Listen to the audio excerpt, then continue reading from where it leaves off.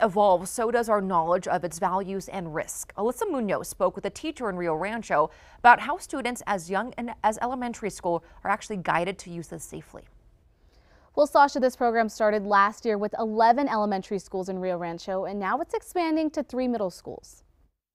Digital Defender, a new online educational program teaching safe online behavior. Rio Rancho technology teacher Tiffany Hale says it's important to teach students early on. Challenges that come with using technology nowadays, and as you said, our youngest consumers are the ones that we really need to equip. According to the Pew Research Center, 60% of parents say their children, 12 and younger, interacted with a smartphone. Now 6 in 10 say their child was introduced to it before the age of 5. This is why Hale says it's imperative to teach students. Focus each week on a different cyber safety topic. So it could be anything from teaching students how to protect their digital footprint to teaching them how to be kind online, how to respond if they encounter someone online who doesn't seem safe or doesn't seem like they are following the rules. Pew Research Center also found about 46% of parents are worried their children will be exposed to explicit content. Hale believes guiding children to be safe online is important to prevent that, but also says the internet isn't all bad. But we also have to recognize that technology is a fantastic tool for our students,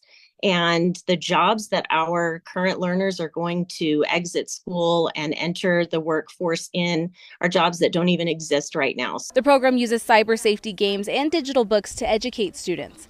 Last year, almost 200 students went through the program. Now, the program started October 1st and will run until November 19th, both before and after school. I'm Alyssa Munoz, KWT Action 7 News. Alyssa, thank you. This is a free program. You can find more about it by visiting our website.